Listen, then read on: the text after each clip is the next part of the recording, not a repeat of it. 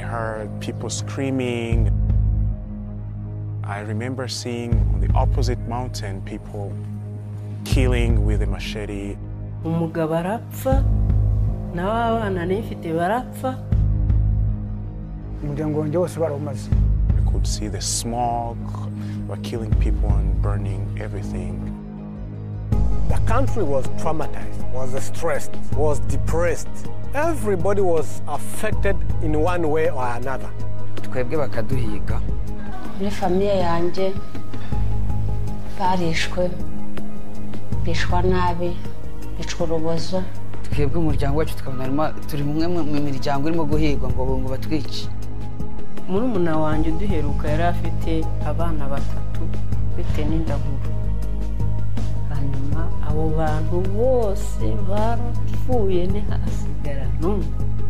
Njyewe ukuntu namubuze duhunga sinongera kumubona. Bagiye bicwa ntibanahwane bakazanabora bakajoga inyo. Noneho rwacu rero kavukire tuvuka imutete bararisha bararangiza b'ibihuru. Niba mfite inkovu nyinshi mu mutwe hano hanze, inkovu itambitse ikagera hano mfashe, mfite n'indi imanutse kugera hano mfashe. Rero umuryango wacu haje gupfa abakobwa bose babiri n'ababyeyi bose, hasigara abahungu batatu nanjye ndimo. Nta marira twarize, niyo mpamvu twari byanze no kudushira mu ngomba tujara. Uburyo kubera kutwanza kudukubita cyane batujyanye aho bajya kutwicira ku mwobo, hari umwana waje kubiviramo guhuma amaso baho tabona. Urumva narafunzwe, narakubiswe, umuryango wanjye wose barazimye, nasigaye ryenyine uyu, mfite abana bane n'umugore. Ingo zabo barazitwika, ibintu byabo byo n'ukuvuga ngo abantu bari bahari, abagore, abagabo, abakwe bacu, abakazana bacu bose barapfuye ntagire gisigara.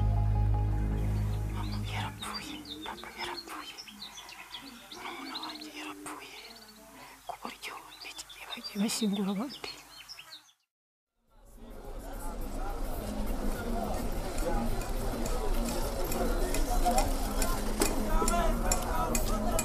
Narifite ihahamukare kabije rya Genocide yakorewe Abatutsi muri 1994. Ko niciwe abana, nicirwa abavandimwe n'imiryango sigara ndumwe.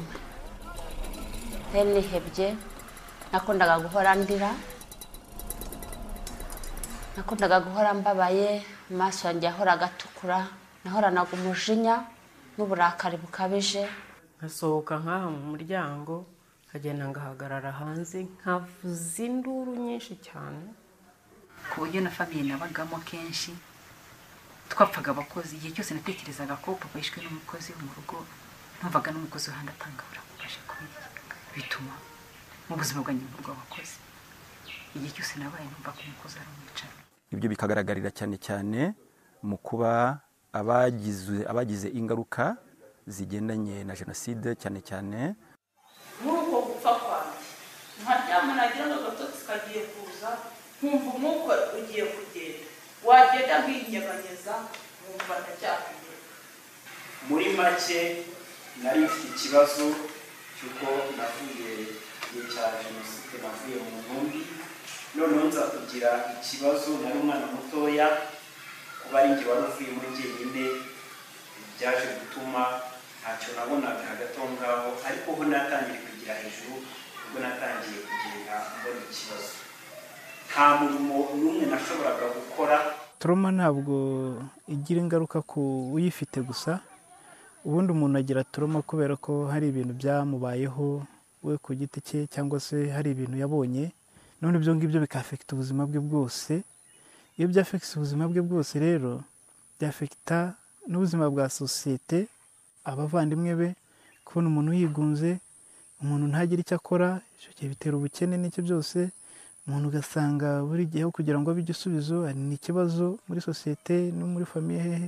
Kubera urukundo nari naratakaje, niyo nabaga ndi wawe numva gutankunze, bigatuma mpora nigunze, bigatuma ndemerera nabo tubana kubera ikibazo kindimo muri jyewe.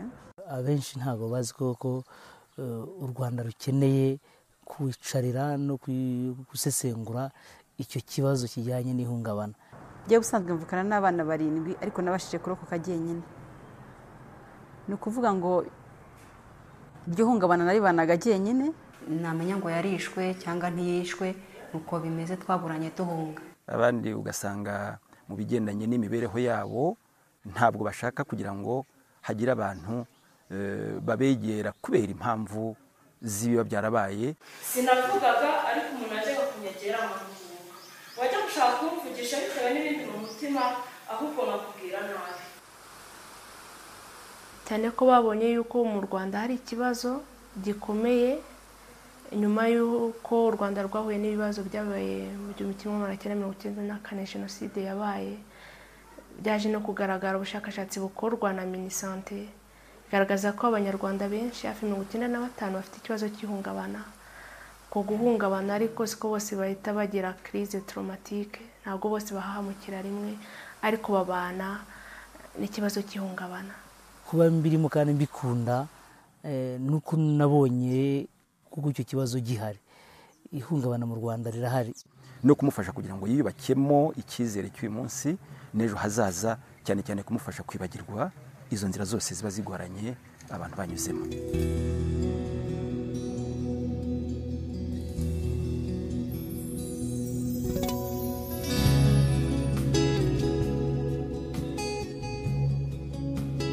In 2005, Hurricane Katrina left a large part of New Orleans, Louisiana, and parts of Mississippi in ruins.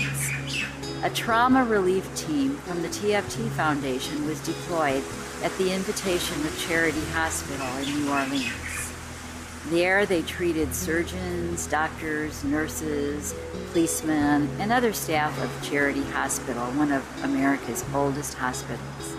So the team consisted of 13 people who practiced thought field therapy, including Dr. Paul O's, who is a psychologist and also a Lutheran minister. He was soon going to be going for a second trip to Kigali, Rwanda, to treat children at an orphanage there. In spring of 2006, the TFT Foundation was able to send its first trauma relief team to Kigali, Rwanda.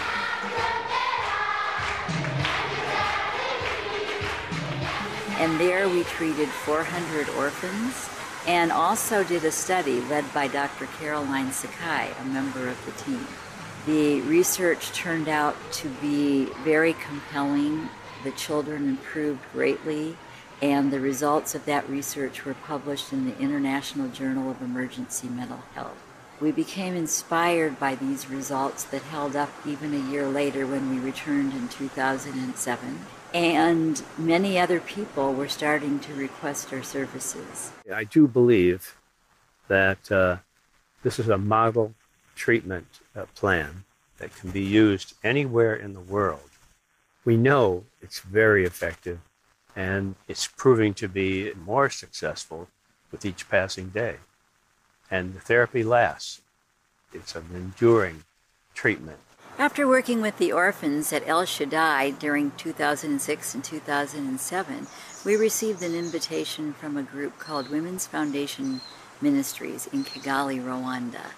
And this is a group of women well known in the city for helping others who are suffering from trauma. And in the meantime, we were developing a new model where we could train local people to do the therapy, and then they could treat each other.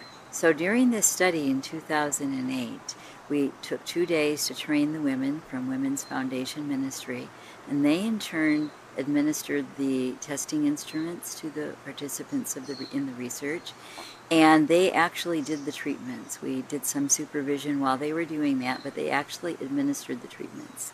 While I was still in Rwanda in 2008, I received a call from a Catholic priest, Father Jean-Marie Vianney, from the Northern Diocese of Byumba. He wanted us to come and train people in his diocese as well. Kuyobora roho z'abantu burya iyo zirwaye urabimenya ni ikintu cyambere giguhangayikisha. Igituma rero nshishikarira gufasha abo bantu nuko roho zabo koko iyo tuganira iyo duhura iyo baje kunyambaza ntago baba bashaka ibyo kurya, ntibaba bashaka mbere na mbere amafaranga n'ibindi, baba bakeneye gukira ku mutima. In 2009, we had raised enough money to replicate the research that we did in 2008. And again, we trained 30-some community leaders to do thought field therapy. They administered the tests, they did the treatments, and again, we got the amazing results that were also published this time in the African Journal of Traumatic Stress. Any questions about how you do that thought field therapy treatment?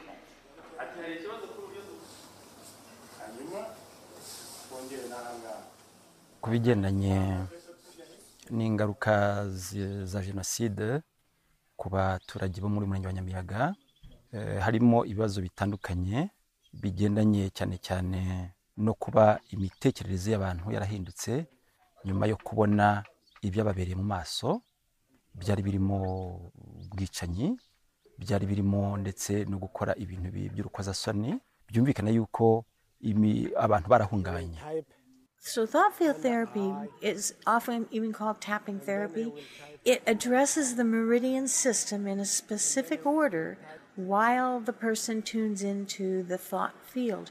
And what this does actually is a non-invasive drug-free method for the rapid resolution of trauma and fear, anger, all the kinds of things that make our lives difficult. badusanga natwe icyo gihe twari twateguye abantu bagera kuri 33 twari twatoranije baturutse muri secteurs zitandukanye z'ubuzima bw'umunyarwanda zifasha umunyarwanda. Icyo gihe twari twabakuye hari harimo abapadiri, hari harimo abantu bakora mu mirenge bashinzwe imibereho myiza y'abaturage mu mirenge, hari harimo abantu bashinzwe umutekano w'abaturage aribo abapolisi muri iki gihe, hari harimo abarimu n'abashinzwe imyitwarire y'abana ku mashuri. Nuko twagiye muri gufata ayo mahugurwa. Amahugurwa twarayafashe ariko bwa mbere twabonaga ari nk'imikino, tuyifata nk'aho ari ukugira ngo twitemberere. Ndavuga nti ibi byo noneho ni ibyo kunkuraho, nta ibingibi byo ndabona ari ibyo kunkuraho. Nyine bakatubwira ukuntu bakaduha ibintu dushushanya, bakaduha ibintu nyine kwitonda ugatekereza ukuntu bagutemye n'imihoro, ukuntu bagize abantu bapfuye, ibintu bavuze ibyo bintu. Ndavuga nti ariko se bari abantu ni abashinyaguzi barusha shitani bubi. Ibintu byo kwibutsa umuntu ibintu umuntu yabayemo koko. I was not expecting a lot from it, but by practicing, by deepening it, I realized that there are changes through the techniques of tapping that we were taught. Because by the first time we were taking as a joke, we could not actually realize what is the benefit of this tapping. Namenye TFT bwa mbere na mbere muri 2008, ubwo bamwe mu baterapisti bari basanzwe barahuguwe na TFT nyine baje kutureba. Turi abantu twari dutuye ahantu hamwe mu mudugudu w'imfubyi n'abapfakazi. Ndabikora noneho mba ngarutse bwa kabiri numva cya kintu cy'igihinda gitangiye kujya kimvamo. As the explanations went on and the practice went on, we realized that the TFT is a technique that helps people in a way that they could not believe. Kuriya batugiraga gutya batuvura nkarira umva ndorohe.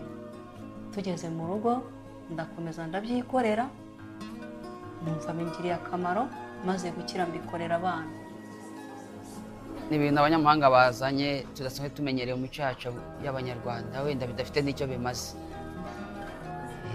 Maze kumenya rero icyo byamariye nuko nese numva bya bintu najyaga nkoresha kugira ngo mbone ibitotsi sinzire, abari byo mbikuraho. Ndetse abanzi imbere n'abanzi inyuma harimo diferanse cyane nko kubiro guhora ndira ubu ndarira kuko hari impamvu y'ibyo nganiriye ku gihe cyose ngo nahoraga mfite amarira.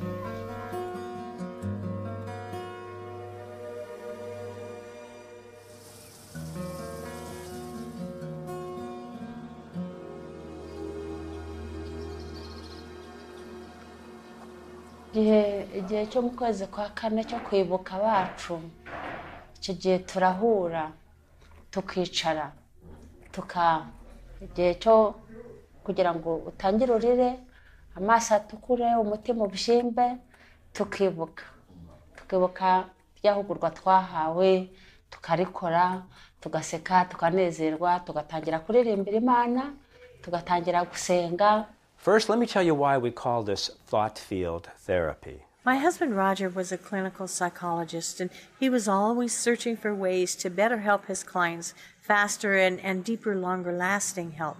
And he did this by studying many modalities. He studied quantum physics, applied kinesiology, acupuncture, the meridians actually. And what he found as he combined these and started trying different things was that if he had a client tune into the thought field of the negative emotion and then address the meridian system in a specific order, it provided very rapid and profound healing. He spent the last 35 years of his life developing this. I spent 25 of them with him as we developed and expanded thought field therapy so that it can address the body, the mind, the spirit, and do a tremendous amount of healing. In thought field therapy, it makes all the difference in the world what you're thinking about. Birumvikana ko n'ubundi TFT ikorana n'uburyo umuntu atekereza cyane ku buryo ureba imitekerereze ye akaba ariho ugendana nawe cyane umuhaye kugaruka hehe kuri cya kibazo nyirizina yaje akubwira n'uburemere cyari gifite. Umuntu ashobora kwivura ubwe ku giti cye adakeneye umuntu umuvura. Umuntu iyo yabyigishijwe ashobora kubyikorera akivura, cyane trauma n'izindi ndwara zigendeye ku mitekerereze, maladie psychologique.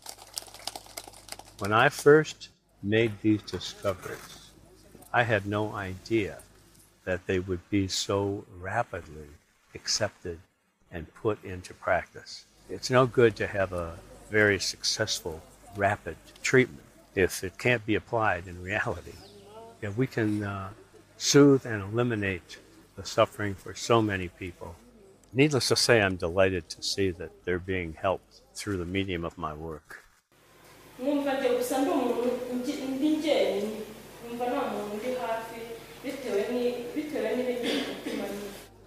Niyo mpamvu rero iyi gahunda ya TFT idufasha cyane kurushaho kwegera umutima washengutse no kugira ngo uwufashe kongera kwiyubakamo icyizere cyane urimo kureba impamvu nyamukuru zagiye zitera ibyo bintu byose bituma umuntu ahungabana, noneho ukamufasha kwiyakira no kugira ngo yinjire mu buzima busanzwe. People didn't even bother to understand the cause of the genocide. They started just blaming. Tutsis started blaming Hutus. Hutus started blaming Tutsis. Hutus and Tutsis have always lived together. That's when I started my own research. I started saying, okay, so what happened?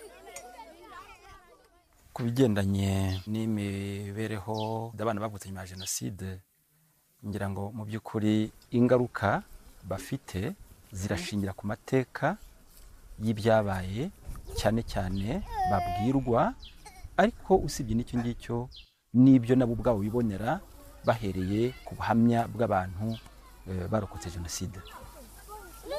Hello. Genocide yakorewe Abatutsi abantu benshi yarabahungabanije.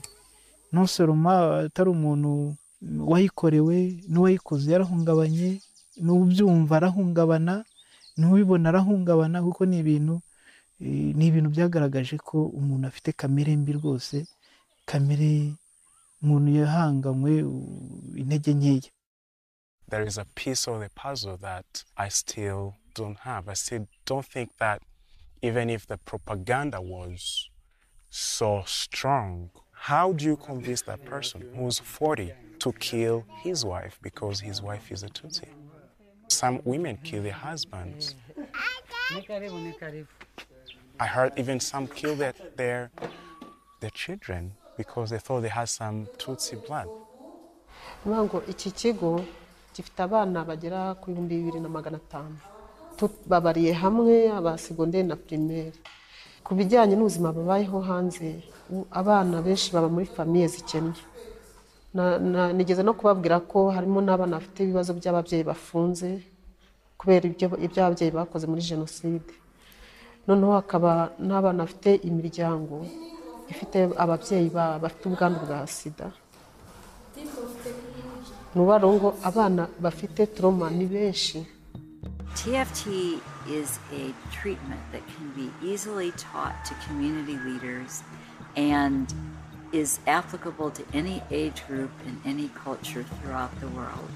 And I know my passion and my goal is to see TFT used in more places throughout the world. And that's something that I've pretty much been devoting most of my time to. Ariko aho nabone bitandukaniye na TFT kandi nkabona koko ifite imbaraga kurusha izindi. Nibwo rero ayo mahugurwa tumaze kuyahabwa, nge naravuze nti mbonye igisubizo cyane cyane ku bibazo nkunda guhura nabyo buri munsi. Karahindutse cyane kuko ikintu cyose narebaga nabonaga ari zero. Nabonaga ko nta bushobozi mfite muri njyewe kubera ko numvaga n'amaraso yarahagaze nyine. Numva besti umujinya gusa n'abaga ari wundusha imbaraga. Umujinya n'wandushaga imbaraga nka hari binjye wakarukontrole.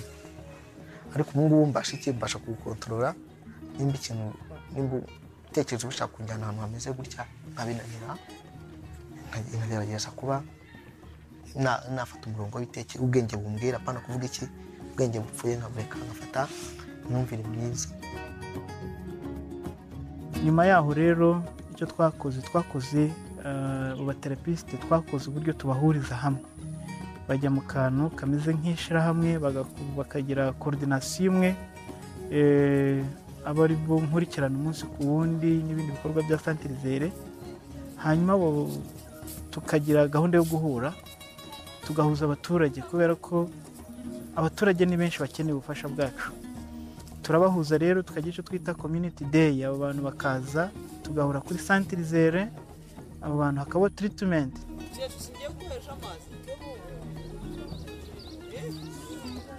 Byaranyoroheye cyane rero gukorana nabo maje kubona ayo mahugurwa, noneho wiyongeyeho ni TFT biroroha cyane. Ntabwo navuga ngo umubare n'uyu kubera ko nakira abantu benshi ko mu rwego rw'ubuyobozi, ariko bona TFT yaragize akamaro kuko ndatanga nk'urugero rwa musaza wanjye nkurikira kabiri. Tugatereta abantu barenga 200-300. Hanyuma twamara kubatereta icyo gihe tukongera tukaganira nabo tukabaherekeza bagataha n'abaterapisite icyo gihe bagasubira iwabo, ariko basubiraho turangije gukora inama tumaze kureba icyo turi gukora, tukareba buri muntu icyo akora, gatanga na raporo individuelle, raporo yakatwereka ibyo akora iwabo, hanyuma tukagirana inama. Hari naho ureba ugasanga inama zidahagije, bigasaba noneho yuko ukoresha uburyo bwa TFT. Bashobora guplaninga bagakora bakiteza imbere. Byumvikane ko umuntu yiteje imbere abateje imbere igihugu, abateje imbere famiye ye. Ihungabana cyangwa se trauma ntabwo wagica mu Rwanda kuko ari ikintu udasanga ku muntu umwe cyangwa babiri, ni ikintu usanga mu bantu benshi cyane. Ari abayivura nabo ubwabo baba bayifite. Ubwo ni ukuvuga ngo avura umuntu akongera nawe akivura. I'm the director of the Rwandan Orphans Project, which deals with taking care of street children. I have children that I brought from streets. They were 5 years. Some of them, they're HIV positive. They don't know what their future will look like. These are where we normally, the newcomers, where they came from, and then the name of their parents. What our program is all about is transformation of a child. Nkuko nafashe abashinzwe umutekano, nkafata abarimu, nkafata abaganga, nahereye rwose kuri ibyo byiciro by'abafasha abantu bafite ibibazo bitandukanye. Abarimu bafasha abana babavuye mu miryango itandukanye kandi bagamije kugira aho babageza. abapolisi bafasha abantu by'ukuri bagaragaye muri bya bibazo by'umutekano muke wabo mu rugo ndetse n'uwo muri sosiyete muri rusange. Abo baganga bakira abantu benshi cyane bafite ibibazo biturutse ku burwayi. Mu by'ukuri twagiye tubifashamo abantu benshi cyane, benshi pe, kandi batandukanye, b'amoko menshi, bava ndetse no mu bihugu byinshi, ari hano iwacu ndetse ari no mu bindi bihugu duturanye by'abavandimwe, cyane ko bizwi akari akarere k'ibibazo by'intambara nahise nkoresha navuye ko ndi umuprofesiyoneri, ni clinical psychologist, mfite ama approche menshi bitewe n'ikibazo umuntu azanye n'imyaka ye na background ye, ariko nasanze TFT izanyongereraho kugira ngo uwo muntu n'igihe naba ntari kumwe nawe yifashe. Kuvuga ngo urwo rugo narushatse intambara ikirangira abantu bagifite ibibazo by'intambara, bituma umuntu yishora mu bintu byo ubwonko budashobora kujera. Ni ukuvuga ngo njye nishakiye umugabo ufite amahane, kuyabika, kuyajera mu mutwe, kubitamo n'ibyo by'intambara byaba bivuyemo, hanyuma ukumva mbese uhora uremereye mu mutwe, nta mwanya wo kuruhuka wibitseho, ahubwo wumva gusa no gusara wasara. TFT rero imaze kutugeza mu hariya, baduhaye umwanya wo kubivuga, bamwe bararize abandi bamera nk'abasazi, gusa usibye ko ubuvuzi badukoreye bwihuse gukiza. Njye nabonye nta muntu bigeze bajyana kwa muganga, n'abantu bose bagerageze kuhagirira ibibazo barakiriye ubuvuzi kandi turatahana. Ariko nkavuga kugira ngo mbihe my clients bibasobanurira umubiri icyo tumarira, umbrella, iyi ni envelope, kubera dufite imitsi, imyakura, igituma umuntu akurya urwara ukababara, nta handi wabibona utakoze ku mubiri. Ntabwo ariko umubiri niho uri accessible. Nagirwa bwari amaze mubonera uwera we, uwemwe we n'ibiganza n'umutima uwera we, nka padiri mukuru umaze imyaka 7 muri ya paruwasi, cyane cyane ariko nk'umuntu wagiye mbona abantu baje bagana iriya centre Izere, ndahamya rwose ko nge mbona impinduka zigaragara mu bantu twagiye twakira. ibiganza n'umutima uwera we, Eudia ninde utagukunda, Eudia ninde utagukunda. Abonye uko wakira abantu, abenshi bazaga ubona ko badafite imbaraga, baza baje mu kiliziya baje gusenga, ariko ubona nta cyizere bafite cyo kongera kubaho neza. Amahugurwa bahawe, uburyo bafashirijwe muri iriya centre Izere, byongeye kubaha gusubira ku murimo. Byarangiye neza ku buryo nta marira na mbangu wakomwa n'akantu karira wapi, kubera ubwo buvuzi nge naranakomeye nta n'ikintu kikindiza. Kuvuga ngo ni ubuvuzi bwatugiriye akamaro kandi bwihuse.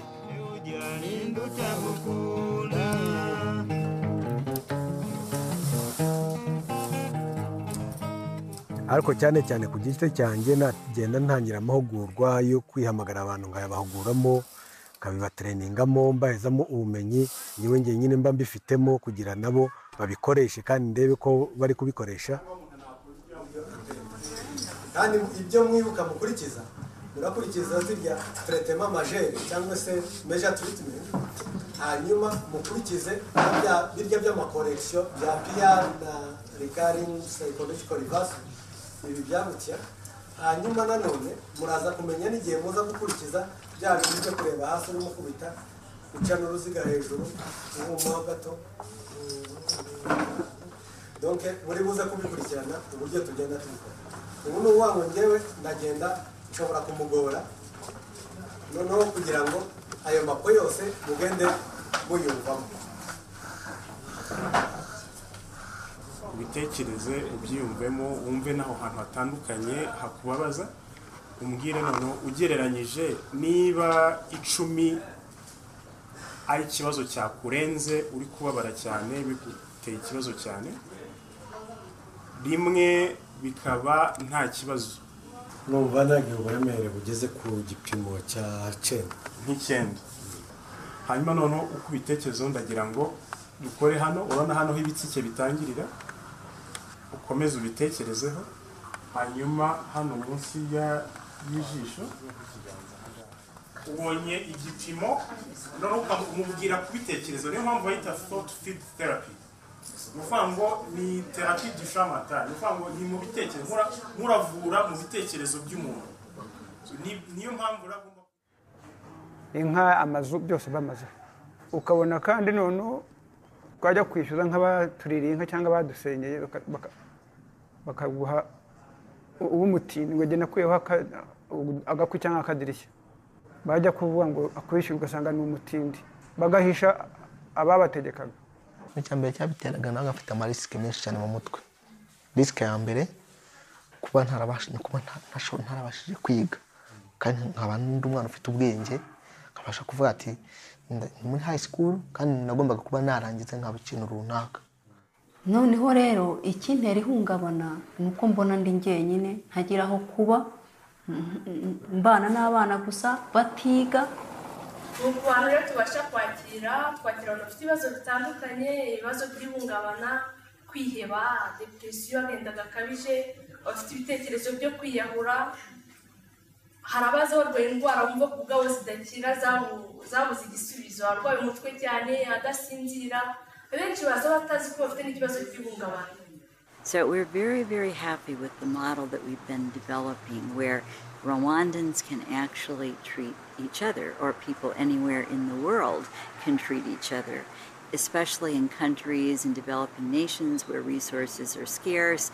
This has proven to be an excellent model and very, very well received in Rwanda. We can see that it breaks the cycle of violence. So our passion would be to get it in the hands of children everywhere. When we can give an entire generation a tool for healing, we've made a difference in the world. This term is called financial. Nk'uko bisanzwe murabizi ko utwana dutoya turera hari nk'uko tujya ku ishuri ari ubwa mbere kugira ngo twinjire mu bandi bana akaba ari ikibazo, tuba dufite ubwoba. Abarezi nubwo bari basanzwe babikora, ariko amahugurwa ngo byarabashimishije kuba barabonye uburyo bashobora kwitwara. Ugereranyije wasanga ari na 70% y'abana biga hano kubera bwa bukene, bya bibazo by'ababyeyi badahari cyangwa se bakoze genocide. Ngo ni benshi. As kids we were curious because it was kind of confusing. Imagine a 6-year-old, you're standing at the gate of the house and you see people walking by with 8 mattresses on their heads that they had looted from the secondary school. We saw the girl, the 7-year-old girl with a baby on her back, and she was telling us to hide her, and then we had to tell our mom, and then the mom took her to the back of the house, and then we realized that the man was chasing her. Then the man came with a machete, started saying that you're hiding a Tutsi, you're hiding an enemy of the country, I'm going to report you, we can also kill you. Nk'umuntu wize psychology nyine ugeze mu ishuri wowe urabibona, kandi bya affectinga n'imyigire y'abana tuba tubibona. Ariko hari n'abandi bakeneye koko ubufasha umusanzi we, hakaba n'igihe rwose bimugwa neza kubera yuko iyo usanze umuntu iwe mu rugo ni nabwo yumva arushaho kugira ubwisanzure bwo kukubwira ibiriwe mu rugo ndetse nawe ibindi ukabyirebera. Tukongera natwe kuko none nkuriye mu mudugudu wacu n'iyo ikipe, none bakampamagara nkabwira abandi, none ku mugani ntawe uvura utivuye, noneho nanjye ndabireka.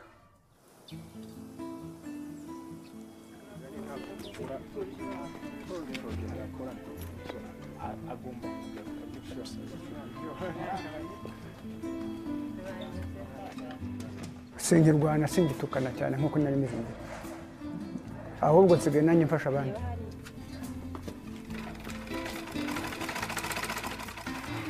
ku buryo ubonaga binarenze ariko mbese yatangiye kugeraho mbese cyane navuga nko muri iyi minsi none navuga ko afite ikintu yamufashije kuko nimugoroba ubwo ariho yamaze kubona ko afite amakosa kandi ati rwose nanjye iyo nakubaraga ko ndakubabariye ntabwo ari ufite amakosa kandi ibyo byose ibyo bintu nawe ntabwo yabyumvaga ibyo byonyine yaba ari intambwe ya mbere ibyo byose uko biri uko njye nabibonye mbona ko bizagenda bigira akamaro nkagira umujinya cyane mbese nkumva nanjye nakwihorera kuko nabuze umuryango wanjye wose nahereye kuri 0 ntunze imfubyi 4 aho nshakiye nawe maze kubyara abandi 4 singirwana singitukana cyane nkuko nari mbivuga hari urutoki nakaragaga nkarukaraga cyane noneho nkajya numva umujinya ugenda ushira nkumva amahoro aza nkatangira kunezerwa no guseka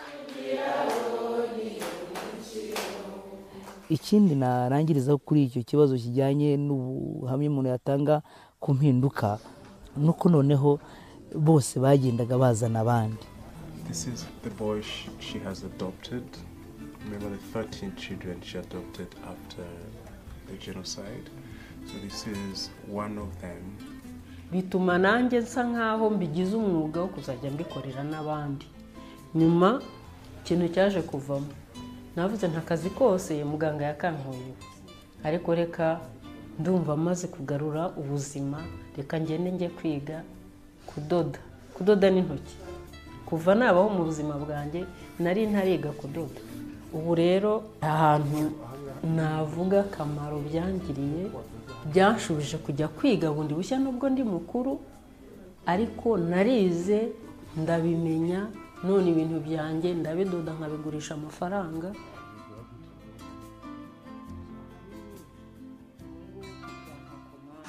Je m'occupe de l'unité médicale qui fait soigner les ex-combattants handicapés de guerre depuis 2003.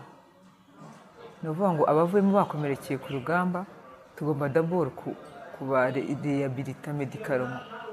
Nk'abagomba kubagwa bakabagwa, abagomba gushakirwa insimburangingo proteze cyangwa orthèse tukazibashakira. Ubu rero hagiyeho itegeko rya leta rirengera abamugariye ku rugamba.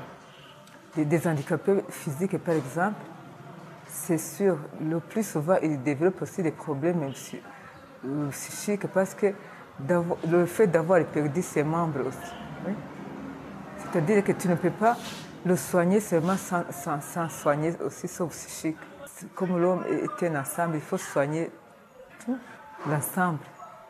cyane cyane bari abantu baba batahutse bitandukanye n'abacengezi baba barimo iyo bagitahuka mais kubera counseling bakorerwa bari muri centre ya demobilisation biragabanuka bagataha.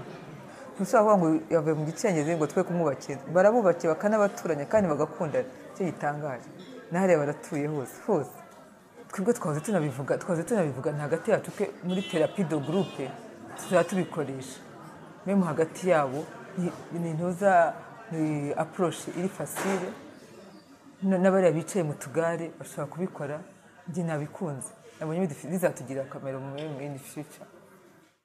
Hanze yaho hari abagenda bagaruka za audience twakira abantu twakira ukuntu bagenda bagaruka bigera hafi mu 3,000 audience twakiriye muri clinique ya Zere Center. Harimo umukobwa Adrienne n'abandi bagenda bamufasha rimwe na rimwe bakora part time. Hanyuma n'abandi baterapiste hanze iyo baze abantu bamaze kwakira bose audience zimaze kwakirwa zigera mu bantu 10,000 bari kugenda bafashwa hanze aho ngaho mu gihe gito cy'imyaka itarenze 3. N'abantu benshi rero. Centre Izere ihagarariye Afrika ni ishyamba rikomeye tudakwiye twifuzaga rero yuko ikigo cya nyina w'Imana Centre Izere yakongererwa ubushobozi bwo kugira ngo nayo yonge itange ubumenyi buhagije kuri babandi twifuza yuko bagera ku mbaga nyamwinshi y'abaturage bakeneye ubwo bufasha. icya mbere kigaragara ko abantu bahungabana kibakomereza ihungabana nabonye gikomoka ku miryango. Nkumva rero ngiye gushyira imbaraga mu gufasha abagize umuryango kongera kwishyira hamwe no kugaragaza mbere na mbere ubufasha bashobora guhana hagati yabo bakoresheje nyine TFT. Uwa mbere w'ibanze umuterapiste wa mbere ngiye mubona hariya hantu muri famiye, kuko nanjye naravuwe mu kibazo nari mfite ikibazo muri famiye. Ikibazo nabashije kubana nacyo bitewe n'uko namenye TFT. Ntabwo n'ikindi gihe niyo ngize ikibazo nanjye ubwanjye ndivura, noneho ibibazo bikagenda. Napfakaye ndi mutoya nkahora niheba iteka ryose, nkumva mbese kubaho ntacyo bimariye, nanjye nkumva ndimo umupfu, kuko ubwo n'umwana wa mbere yari amaze gupfa nsigaranye umwe wenyine. Noneho iteka ryose nkahora ndi umuntu ubona umeze nk'urwaye, nkumva mfite kwiheba, nkumva nta muntu nabana nawe. Guhinga birananira, ubu ndi umuhinzi, guhinga birananira, nkumva nta muntu nabana, iteka ryose nkahora niheba. Nubwo ibyo byose byari biruhije, n'umugabo nawe w'umusirikare yabaga afite ubushobozi bukeya kiriya gihe, byari undi musaraba wo gutunga urugo. Kuvuga ngo tukiyemeza tukajya mu mirimo y'ingufu, noneho wazayivamo ugasanga nanone wikoreye inkoni, urumva, ugasanga ni umubabaro gusa. No kwiyahura nabigerageje kenshi kubera ubuzima nari ndimo, ariko kugeza ubu nta kibazo mfite, ndakomeye. Upfa kwanjye ari uko nguko, ariko ubu numva nta kibazo, bigenda biza. Yewe mfite uburyo mbese ibyo umuntu aba yipangira muri gahunda ye n'imbaraga zanjye, Imana impaye umugisha, nkahinga nkeza, yenda nkinjira nko mu makoperative nyine, kubera kuba ariyo tubamo cyane. Njyewe nyuma yo kumenya TFT, icya mbere cyangoraga ni mu mutwe, ibindi byose numvaga nta kibazo mfite. Ni ukuvuga ngo niba ngize amahirwe nkabona we yabiritse, nanjye nahitaga mbireka, kandi ubundi naranakomezaga nkikaruma, umujinya nkawukomeza nkaba nawe umurusha. Ariko nyuma ya TFT nagiye nkukura mu mutwe, nkagenda ndushaho kubikuramo no kubireka vuba. Nicyo kintu numva byangabanyirije. Njye niwe mukuru, yitwa Moza Angelique, yavutse 1996.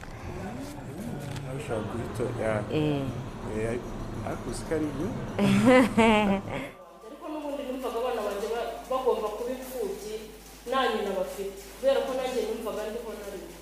Ubwo rero murakoze, gusa ndabashishikariza gukomeza kugira urukundo, kubera ko hari aho navuye hari n'aho ngeze. Murakoze.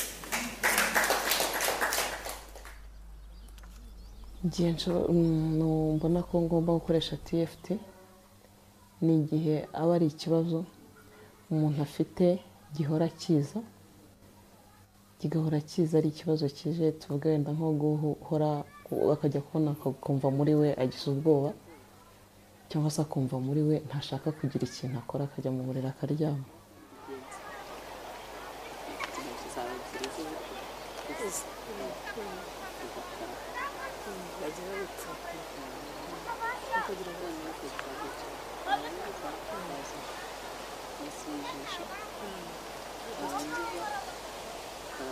Fata hano ahantu sitiya ikunze gufata. Unafatanya se? Ukora? Ukahakora ahantu. Bwa bwoba bwawe. Ukagenda bukunda bugahora. Kibumoso. Ariko hamwe no gufasha abantu mpereye ku banjye, nabonye barakira. Nanjye byarantangaje, yabaye miracle kuri njyewe. Icyo ni icya mbere.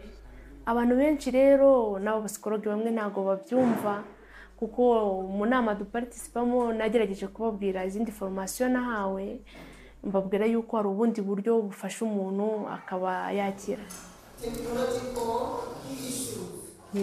Nuvuga ngo muri 2010 nagize amahirwe yo kubona amahugurwa kuri TFT.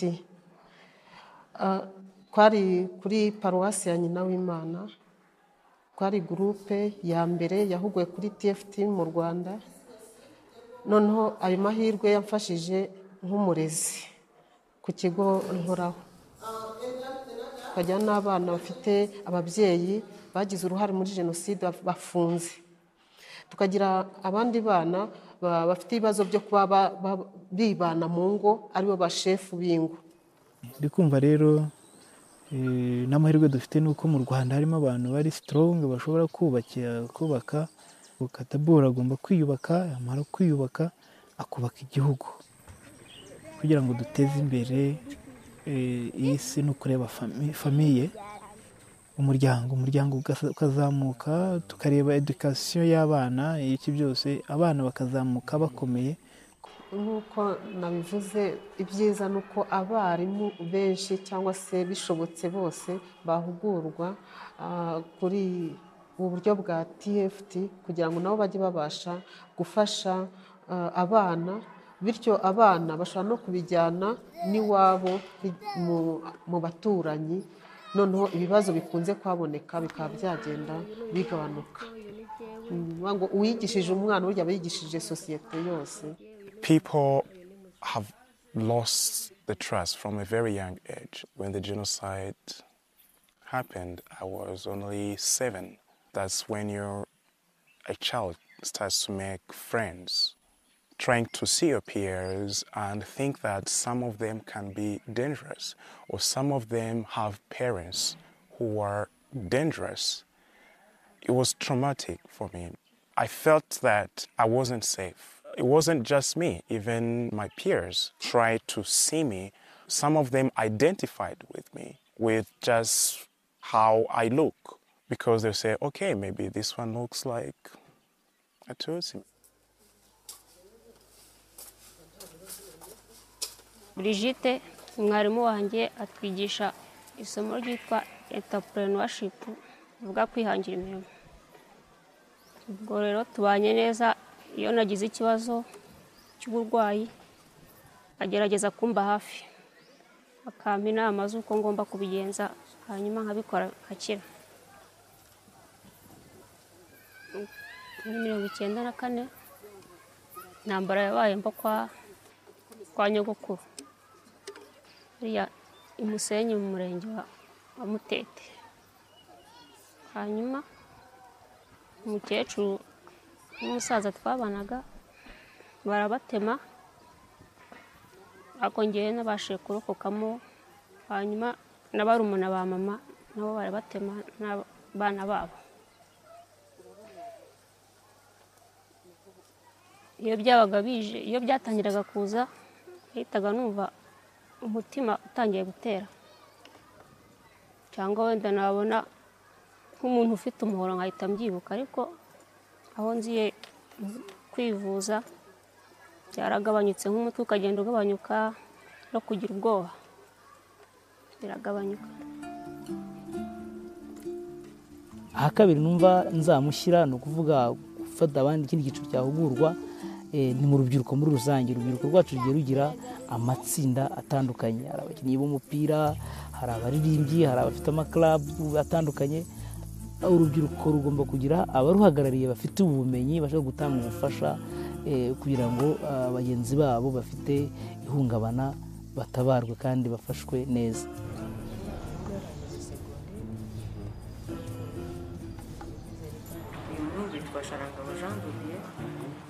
niwe mwana ngira ni usigaye ku bana batanu babayeho. Ni wa wundi wiga mu Rwanda. There's a day I went out of my school. I said I will never study again. I was thinking whom I will show my certificate. Whom will I show my certificate if I complete my studies? Who will enjoy my party if I complete my school? And I stopped around 3 years. Without studying, staying here, I renewed myself. I entered again my heart. I said, I have to study if I'm still alive. I'm the pillar of the whole family that completed. That was distracted, that was killed. So I said, now I'm going to be so many things of my one. I'm going to be her husband, her boy, her child, her uncle, her auntie, her everything. Because she was old and she had no power and she was broken the back, so she couldn't work anywhere. njye numvaga najyaga ku ishuri nyine nkumva nakwiga nkumva umutwe urimo urandya nkumva nashaka kwiga biba ikibazo mu rugo papa akanyigira kwiga njye nkumva mu mutwe mfite ikibazo nayo mu ikayi y'umutwe ukandya amaso agatukura nyine kwiga bikananira mu mama rero uriya dufitanye porokeriya araza aransanga anyereka ibimenyetso nada nkoresha kugira ngo nzasubire ku ishuri amaje kubimbwira ntihaciye igihe kinini uko abinyeretse nkabikora akajya anganiriza akanyereka uko nabigenza nyine nuko numva birimo kugenda bigabanyuka ubu ndiga nta kibazo kandi niteguye no kuzatsinda kuko umuntu aba yiyumviye ari mu gukora.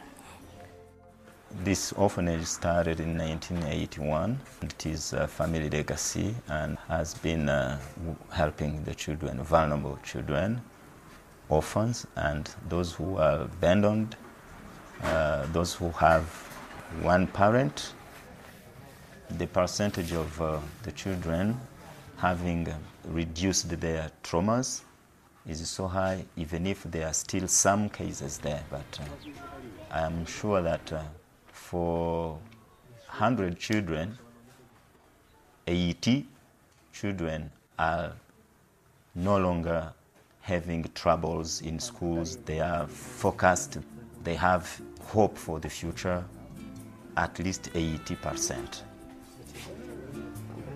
If the child is facing the school and is thriving for the future, having self-confidence, sharing with a guardian without any barrier, not quarreling, not fighting his colleagues, I believe that is an outcome from the work of counseling, from the work of TFT and all the techniques. They are no longer the same as they were before we treated them. As I continue my husband's legacy, my wish is to be able to get this into the hands of children everywhere in the world. When we can give this healing tool to that generation, we then see the change in our future generations and can see peace in the world. So he's a student in senior six. He's a very good student. You can find him always reading. Nkora y'ikanisa yo gusengesha abantu ibigamije kugira ngo ifashe umuntu kugira ngo amererwe neza mu mibereho, mu mutima, mu mitekerereze amererwe neza. Cyo kimwe n'uburyo mfasha abana hanga mu kigo bari kugira ngo umuntu agire ubumuntu amererwe neza, atekereze neza, ahinduke mu mitekerereze, agire indangagaciro.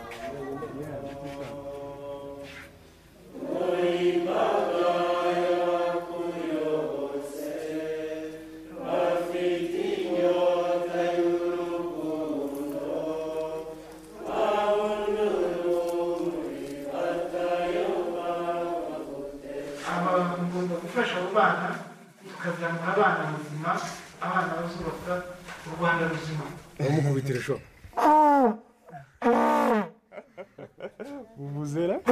Ibi rero kuva cyane cyane gahunda zose zirimo kubaka umutima w'umunyarwanda bahereye ku bana batoya bakagenda bazamura mu rubyiruko, ubushake rero bw'inzego z'ubuyobozi zitandukanye, ubushake bw'abanyarwanda ubwabo bugaragaza yuko nta na kimwe cyatunanira, cyane cyane yuko dufite icyerekezo kimwe.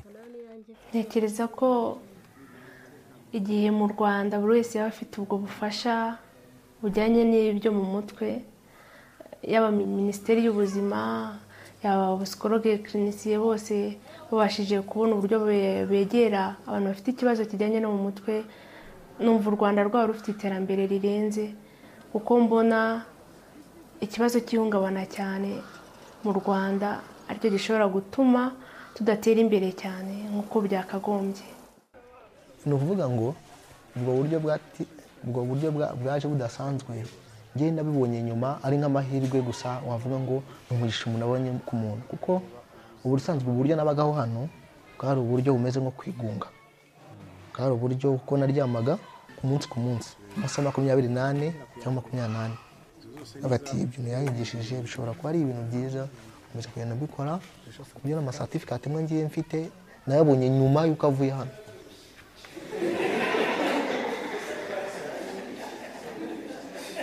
umutimanama w'umunyarwanda tumwigishe rwose yumve, tuvure conscience ye, bya bibazo yatewe nabyo n'ibyabaye mu Rwanda, ibyo bibazo tugerageze kumufasha tumuherekeze neza. Ibi byose byo kubabarira nabigize maze kubona TFT, kuko igihe cyose nagendanaga nabyo ntacyo byari byaramara. Muri iki gihe dushobora kuvuga ngo ntabwo ari nyinshi cyane, ariko burya ingaruka z'ibibazo nka biriya ziza zitinze kandi zikaza noneho zifite umurego munini. Ni nk'ubu ejo hazaza se buriya kubera izi nyigisho n'abana bagenda biga bakajijuka, ubu batwemerera ko umwana mugomba kuganira nk'uko tuganira gutya. Nta gutinya kumubwira ngo kwica ni bibi, nta gutinya kumubwira ngo baranyiciye, nta gutinya ngo nawe bazakwica. Ni ukumva ko ibyo bintu bagomba kumenya ko bishobora kubaho cyangwa ntibibeho. Yezu umwana w'Imana baramuhize, yaje ari umwere, bamuhiga yavutse. Ibyo byose tujya muri Bibiliya icyo gihe siko ahubwo iwacu wajyaga ntabwo wajyaga ku kiliziya hariya simuteka. I think one of the most important things about TFT is what we're seeing happening in Africa, in Rwanda. We're seeing these people, after being healed from their trauma, they're forgiving their neighbor. They're taking orphans into their home. They're sharing what resources they have with one another. It's created a community. Every year in Rwanda we have the commemoration of the 1994 genocide, and for many Rwandans it's a very difficult time because this is when they have to be reminded of what the traumatic events they went through in the genocide. And what happens in these commemoration events is that because of the painful testimonies that people share, you get people who get traumatized and they start screaming. And before TFT there was at least I didn't see any intervention to help with the trauma, apart from the Red Cross team that would take the person out, isolate them, and give them injections or take them to the hospital so that they could calm down. In 2013, I was glad to be part of a team that was organized by Celestine, and we intervened at 2 commemoration events. And we were working together with the Red Cross, and the Red Cross brought the people who were screaming and they were panicking. We would lay them on a mattress in a room and we started tapping, and these people, everyone we helped, they were able to calm down and stop screaming and crying. And some of them would sigh and go to sleep, and they would wake up and go home. It was interesting because the Red Cross wanted to take the training, because what they told us was that this time no one was hospitalized. So for me it was really good to know that there's something you can do about it, because it was such a problem to everyone, even for the leaders, because you see people getting traumatized but you have nothing to do for them. So here, this is where I experienced using TFT and where I saw it as a solution, right after being trained, and you see that you can use it in such a difficult moment, and it was very effective. Umurego munini ni nk'ubu ngubu, ni nka navuga ko biriya bibazo byagiye mu mitima y'abantu bimeze nk'igishirira cyangwa se ivu ririmo umuriro, ku buryo haramutse hagiyemo nk'utwatsi dutoya byakongera bigateza. Si ukuvuga ngo ufata urudodo rumwe akaba ari gukomereza, urabona ko n'indodo ziba zivangavanze. Rero iki nshobora kugidoda nk'ukwezi kumwe. Aho umuganga mburije gukora, ngahora ndyamye, hanyuma aho badukorera n'ihugurwa, mvuyeyo mbese nabanje no kubigana ndavuga ngo ibintu by'ubushyaguzi ntacyo bizamara. Ya burundu se mu bantu abantu sura bibagiwe. These past 2 weeks of talking to different people who have been experiencing a lot of healing, has changed me, and I feel like a different person after this. Going to these people's homes, how they open their doors to us. I know from my experience, because I'm a Rwandan, it's an honor. You share with a person who you trust. Hearing that they found relief was really powerful, because I kind of went through their healing process myself. I was trying to imagine how it felt like, so it kind of healed me too. kuko papa bamwishe turi kumwe yishwe n'umukozi wadukoreraga nano baracyahari. Umukozi ariho? Arahari. Yarafunguwe? Ako naramubabariye. Iki gihe nari nagiye kumubabarira. Rwanda is a country of hope. It's an example of what hope really is.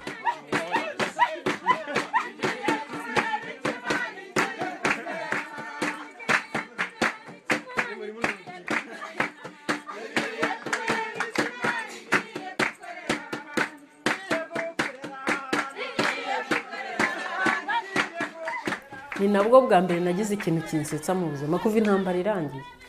Ubu ni nta muntu wari uzi ko bibaho, babonaga ko bitashoboka guseka.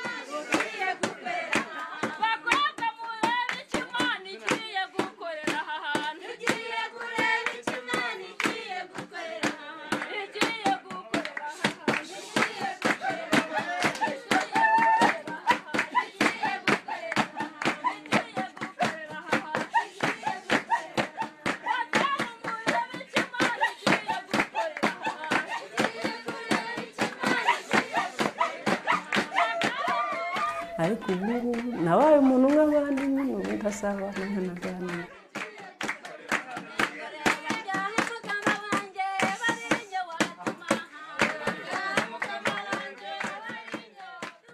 akenshi kubera ko ONG idufasha kuzikora yitwa Never Again.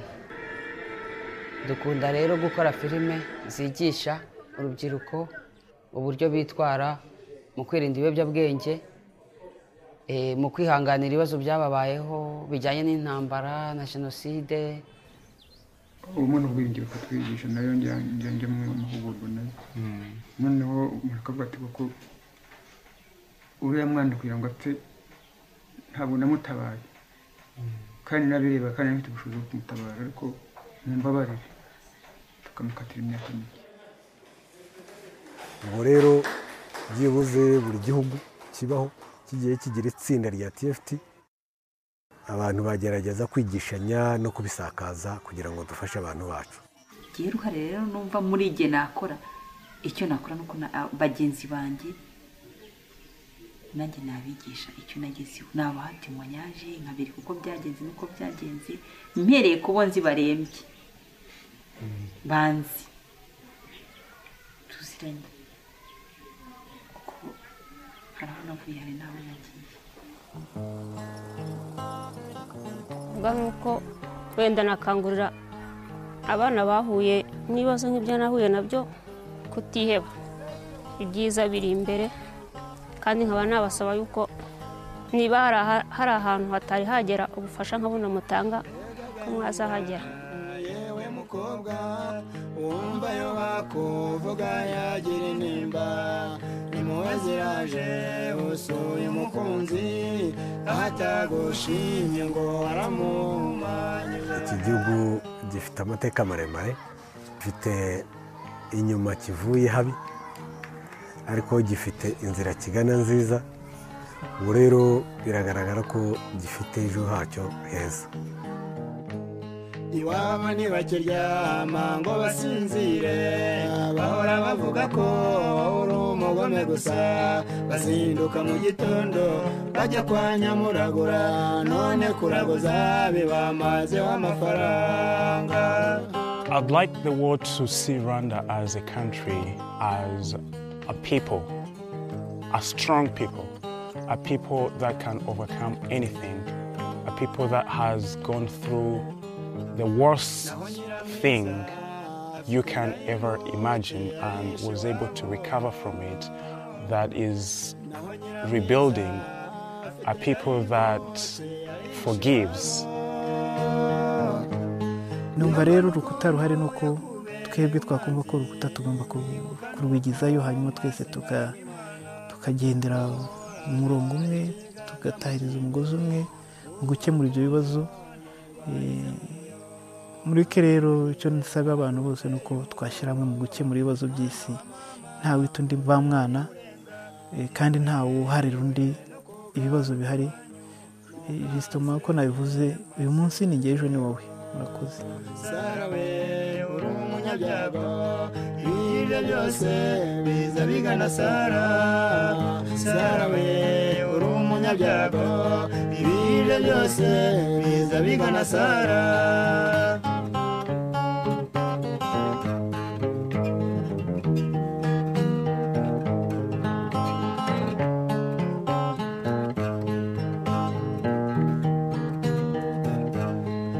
Koko Sara uri umunyabyago, mu minsi yashize wari wubatse urugo, wubakanye na viyani wawe, none uwo mugabo nawe yarakwanze kubera gora bamuteranya nawe, iwabo bakozeza yuko basumba. Sara we uri umunyabyago, ibiryo byose biza bigana Sara.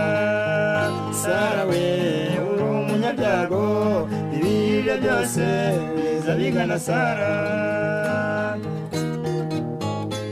Ari mujije umubano, wizera yuko ari inshuti yawe, none mu gihe aguteye umugongo, mwana wa mama muteye urenga, utihehewe no kugaruka iwanyu, mukanserege masezeho.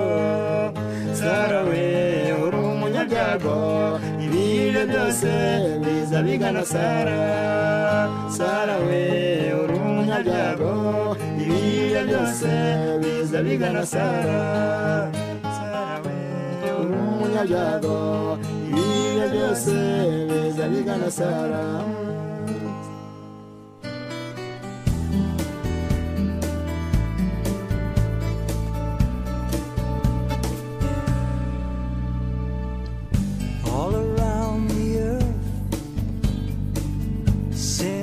The beginning of man, we've been the guardians of the homeland. All we do will come back down the line. Kind of world we're leaving behind after we're long gone. Our hands hold the key to the way it will be tomorrow. We need to start with a change of heart today. It's up to you and me. Leave a legacy, do everything we can. We are the hope for the homeland. Third planet from the sun, she keep giving us signs. How can something so almighty be so fragile at the same time? Can't change what's over and done, but we're shaping the future of things to come after we're long gone. Our hands hold the key to the way it will be tomorrow. We've got to start with a change of heart.